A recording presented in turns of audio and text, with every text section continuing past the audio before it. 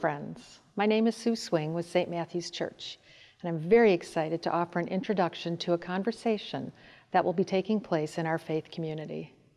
We'll be reading and discussing this book, We Make the Road by Walking, a year-long quest for spiritual formation, reorientation, and activation by Brian D. McLaren. Here's what we hope to experience. Together, we hope to cultivate an honest, intelligent understanding of the Bible and of Christian faith in the 21st century. We hope to engage each other with questions that are designed to challenge, stimulate, and encourage. And we hope to reimagine what it means to live joyfully and responsibly in today's world as agents of God's justice, creativity, and peace. I'm going to share a few words from the book's introduction just to give you an idea of what this book sounds like. You are not finished yet. You are in the making.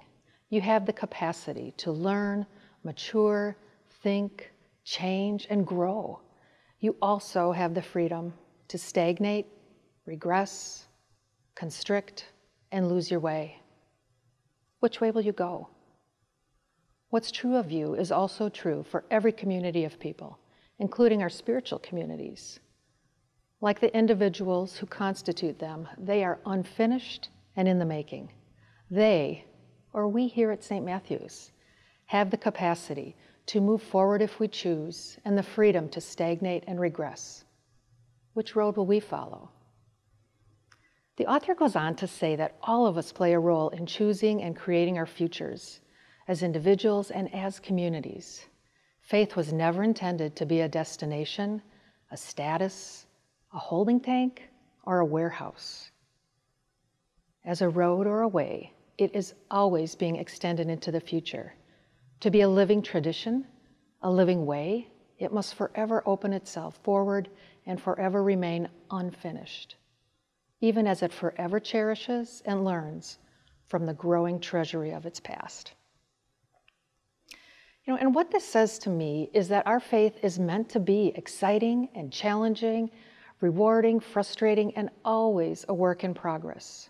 We're called to come before God individually and as a community again and again with an inquisitive mind and an open heart.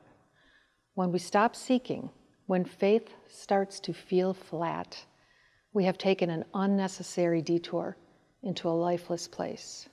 And it happens. It happens all the time. But because of Jesus and the work of the Spirit, there is always a way to get back on the road and just enjoy the journey, this journey of faith.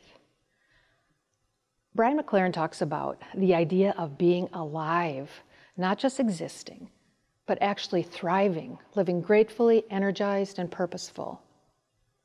But the tensions in our world, our country, and here in our community are real. They pull us in opposing directions, draining us of energy. How many of us are feeling a little dazed and confused right now? Or how about simply just tired? Well, this book suggests that our world needs a global, spiritual, social movement. He recalls some of the pivotal movements in the Bible. Moses and the liberation of human slaves.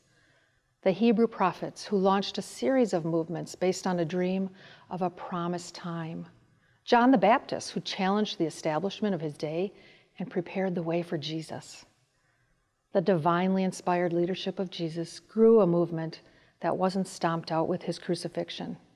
And the movement rose with the disciples who created learning circles that trained activists who went into the world with the Spirit of Jesus alive in them.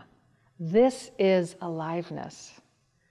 And we know this is how Christianity began, as a revolutionary nonviolent movement promoting a new kind of aliveness in the margins of society. It claimed that everyone, not just an elite few, had God-given gifts to use for the common good. It exposed a system based on domination, privilege, and violence, and it was a peace movement, a love movement, a joy movement, a justice movement, an integrity movement, and aliveness movement. It was through the personal give and take of face-to-face conversations and interactions that people were formed and transformed, equipped and deployed as nonviolent activists in the movement of the Spirit, and kind of like what we'd like to do with all of you as we make the road by walking together. There are 52 short chapters in the book, each beginning with several Bible passages. At the end of each chapter, there are some engage questions, which offer us the opportunity to personally reflect, share with others, explore with children if you have them, and respond with an action. Here's how you can be part of this movement with us. First, read the Bible passages and chapter each week.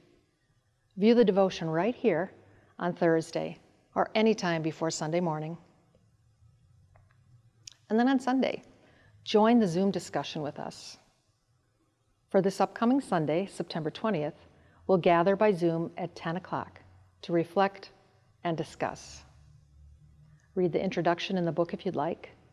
And if you don't read, it is no problem ever. Just bring yourself, your questions, your life experience, and your desire to grow in faith. In the next 9 weeks, the chapters focus on a pre-Advent overview of the Hebrew Scriptures. We're in a time of change in our world, in our community, and even here at St. Matthew's. Come and be part of this movement with us. See you Sunday.